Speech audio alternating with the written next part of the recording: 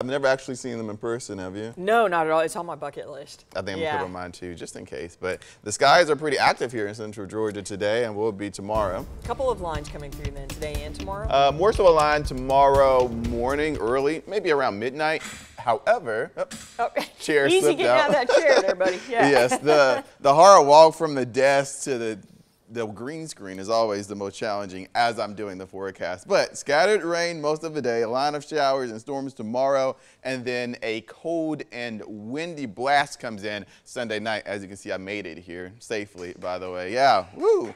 But we're taking a live look now in downtown Macon, and you can actually see some showers out there in the distance, very faint. It was a little bit more drastic earlier when I was watching the sky camera. It came down and then it stopped, but that'll sort of be the gist of the day. Scattered showers possible at times. The reality is not everybody is going to see them. Right now in Macon, 61 sprinkles here and there. By 3 o'clock, we'll get into the lower 70s, and by 7 o'clock, 66. And then those storms will start to develop late into tonight, into early tomorrow morning. Temperatures across the board now in the upper 50s and lower 60s. So waking up warm. We got warm and moist air coming in from the Gulf of Mexico into our viewing area, hence why the humidity is on the come up. And temperatures again are warm, but winds are in the single digits for now. That'll change as we head into tomorrow. And looking at the radar, I got a lot kind of going on.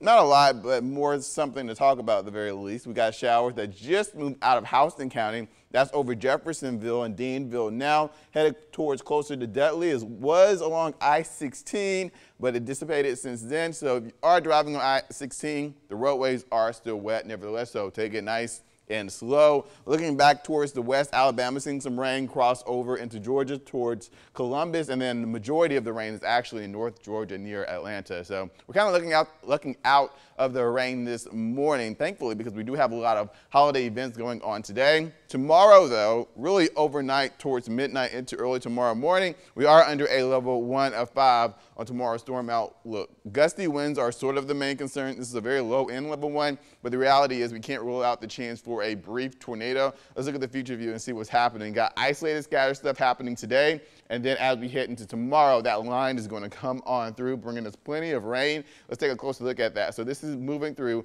4 p.m. today. Can't rule out the scattered stuff, and then as we head into 10 p.m. tonight, as scattered stuff continues, storms start to roll in as we hit about midnight. That's the first initial wave coming on through, and then the actual squall line, the cold front, is making its way in as early as 4 a.m. tomorrow morning. I'll be tracking that with you. Like I said, we're on the level 1, so that's the lower end of a severe weather risk. But like I said before, the main threat there would be gusty winds only up to 30 miles per hour, and we can't rule out that very tiny chance for a brief tornado in the mix. If it does, we do see one. It'll be very brief and very weak relatively, and then it'll cross on over. The cold front will cross through the viewing area, then clear out as we head into late Sunday night, bringing that blast of cooler air in, cooling us off as we head into Monday morning. 31 the low Monday, and then we're back in the mid to upper 50s as we head into next week.